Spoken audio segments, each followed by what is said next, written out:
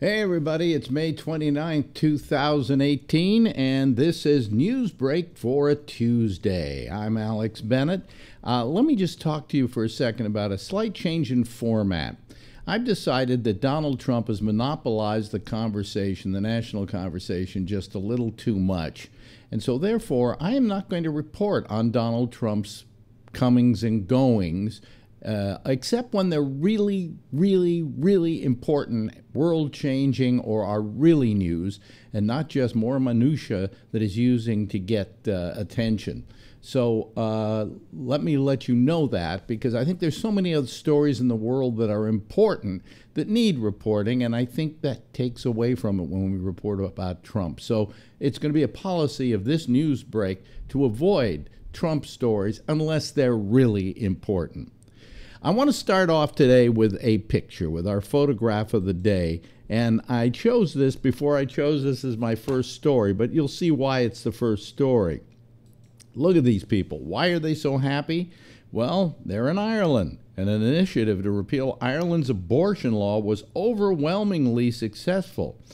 Final total indicated that 66.4% of voters cast ballots to repeal the country's Eighth Amendment to its constitution in Friday's referendum. A very Catholic country that has finally decided to do things right. A country that's decided to do things wrong is the United States. Same kind of story, different outcome. The U.S. Supreme Court refused to hear a challenge to a controversial new Arkansas law that blocks medication-induced abortions.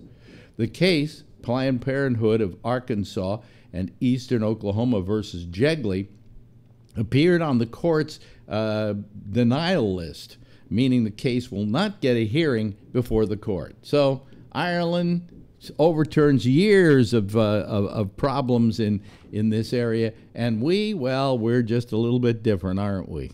We're assholes. Ivanka Trump's brand, now this is a Trump story, but this is not about Donald. Ivanka Trump's brand continues to win foreign trademarks in, of all places, surprise, surprise, China and the Philippines, adding to questions about conflicts of interference at the White House. On Sunday, China granted the First Daughters Company final approval for its 13th trademark in the last 3 months. Over the same period, the Chinese government has granted Ivanka Trump's company provisional approval for 8 other trademarks, which can be finalized if no objections are raised during the 3-month comment period. Is there something smelly and stinky there? Israel's military launched airstrikes into Gaza Tuesday to retaliate for a large mortar attack against Israeli settlements.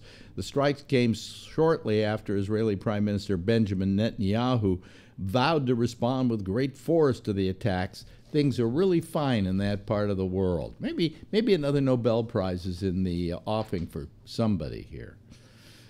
British Judge Nick Madge this month called for a ban on knives with sharp points in an effort to decrease knife violence in the country. You know, they've had a lot of knife violence there.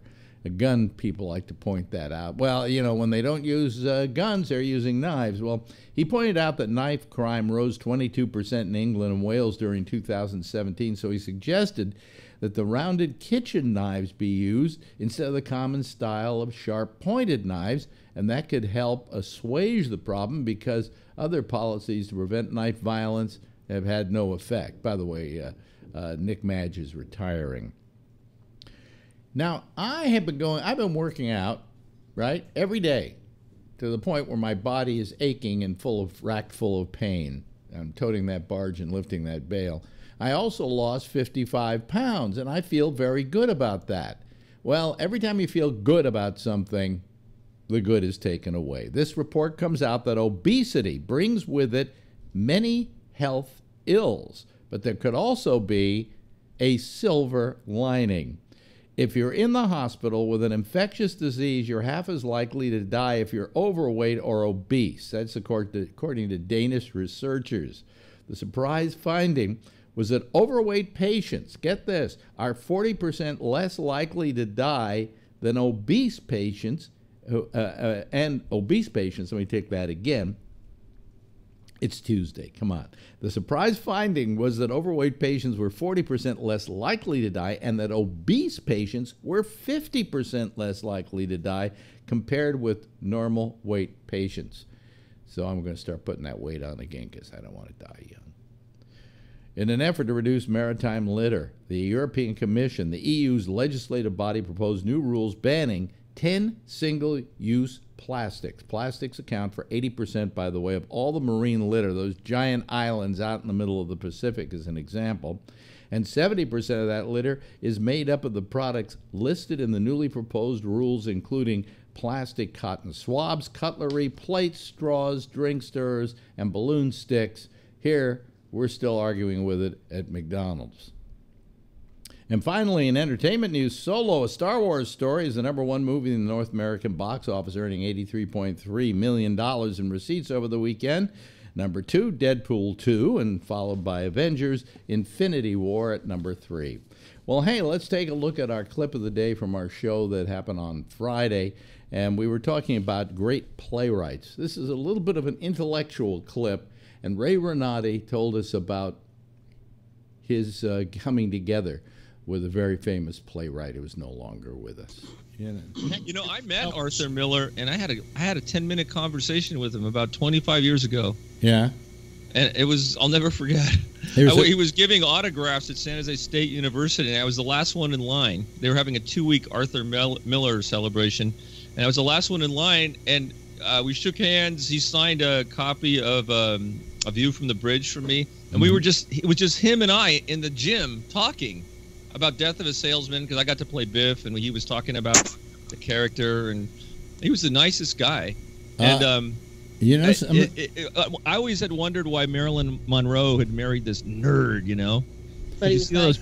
No, he was not only nice, he's strikingly handsome. Like even when he was 80 years old, he was like, okay, now I get it.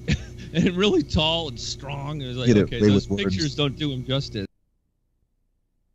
Yeah, great story. Hey, listen, you can hear our Citizens Panel and watch our Citizens Panel each and every Tuesday through Friday. Like tonight, you'll be able to watch it.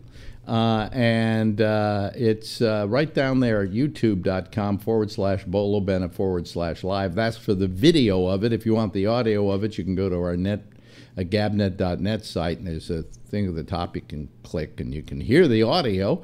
If you want to see the picture, just look below because it's also on that Gabnet page when we're live.